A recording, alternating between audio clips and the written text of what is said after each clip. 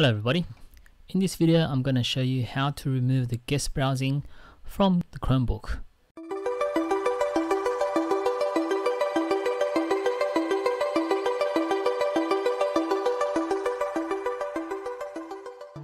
You will see the button Browse as Guest on the bottom left hand corner.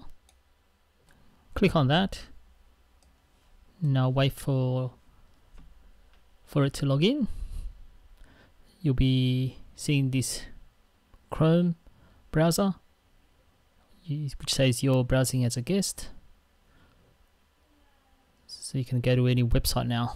This could be a security flaw. You don't want people to just browse anywhere using your device. So in order to remove the guest browsing, this is what you need to do.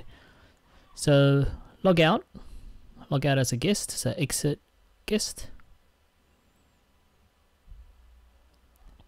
You would then need to log in as a parent if you've got kids that are using it, or the main account.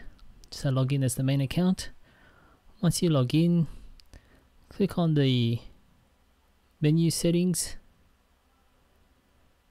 You'll be then displayed with this settings page. Click on security and privacy, then click on manage other people, and you'll see this option here, enable guest browsing. Just disable that and then just log out.